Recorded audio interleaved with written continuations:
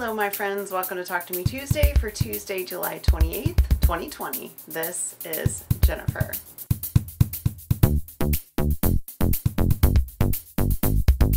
You find me in a brand new location today. This is actually my bedroom.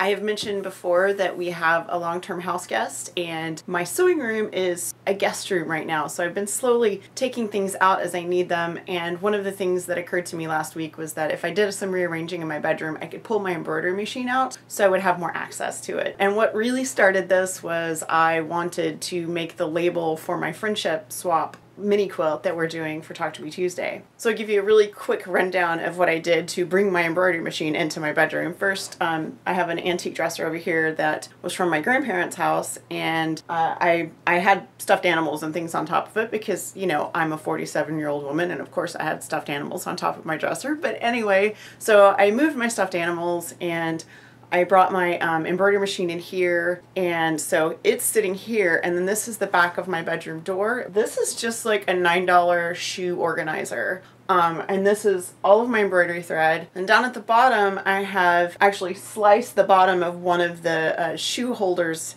so that I could put a roll of stabilizer through that, and then it would stay in place. And then at the top, on the hooks that hold the shoe hanger up, I've hung my my embroidery machine hoops. I got it all moved, and I brought my ironing board in, and that's what I've been using kind of as a work surface so that I could use my embroidery machine.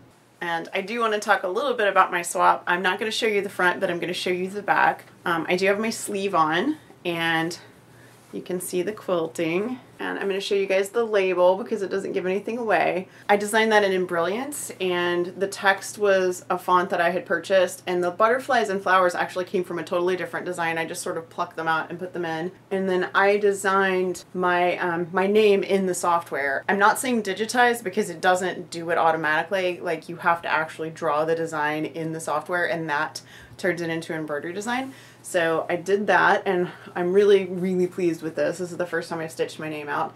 It still needs binding, and I still need to sew the label on. Since I had my embroidery machine out, I figured let's do some other embroidery, and I talked to my family members and asked if anybody wanted any more masks or anything that I could embroider on, and the answer was definitely yes. And so I had a couple of ideas. My son really wanted some gaming masks in addition to his space mask, and since I'm still working on masks for him for school, I went ahead and did that. You guys may remember that when I made my son's graduation quilt, I designed a 20-sided die shape for the label.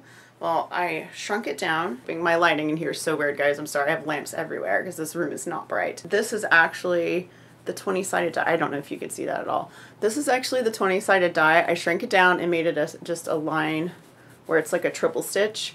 And then I made one for my son and one for my daughter. Everyone in my family except for me is a big gamer. They all play Dungeons and Dragons in addition to video games and other stuff. But anyway, so these are for my kids. And my son wanted something to represent 2020. So this is the same 20-sided die with a 1 on it. This is a critical fail. So he said this represents 2020. It's been a very one kind of a year. And I had a couple other things that I did. This one is for my husband. It says Dungeon Master. He has been running Dungeons and Dragons games since he was a child. That's why my kids know how, because he taught them.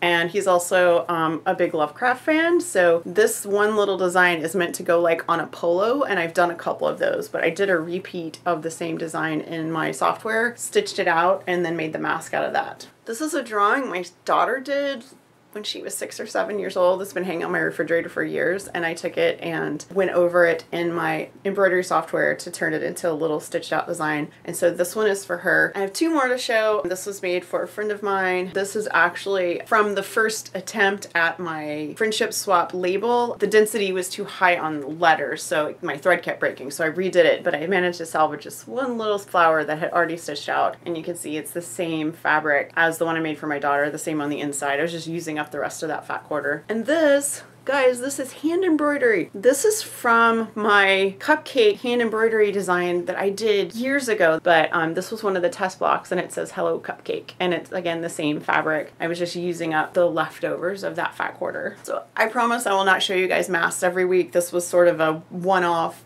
I was playing with my embroidery machine to see what I could do to make it more interesting. I will say that the Cthulhu mask, because of all of this embroidery, it stands up really stiff all by itself. And my husband really likes that because it keeps it away from his face. So that's something to think about if you have access to embroidered fabric or something like that. Just, it's, as you can see, it's quite stiff. I had a very Linus heavy week last week because we were trying to finish up from getting everything sorted and distributed. And as you guys know, I have a lot of trouble with my feet. And after I finished all the Linus stuff, that was pretty much my foot time for the rest of the week. So I spent most of my time doing website updates for both the Linus Connection and Fandom and Stitches, and just trying to get a lot of paperwork done and anything I could do that kept me busy. And I was sitting. I did crochet a little bit, but I didn't actually bring that up here with me, and it's the same neon blanket I've been working on. I just added a few more rows, so it's not too different from the last time you saw it, but you know, that's okay. I'll keep plugging away at that, and hopefully it'll be done for the August distribution for the Linus Connection. I do think that is it for me. You guys be sure and stop by Fandom and Stitches next week. On Wednesday we start Jurassic Park. It's going to be a huge quilt along. There are a ton of patterns, and that's probably what I'm going to be working on the rest of the day, is just getting the first few weeks of that all set up and ready to go. And I think that's it. You guys have a very wonderful week. I hope you're well. I hope you're safe. Stay crafty. I will see you next week. Bye.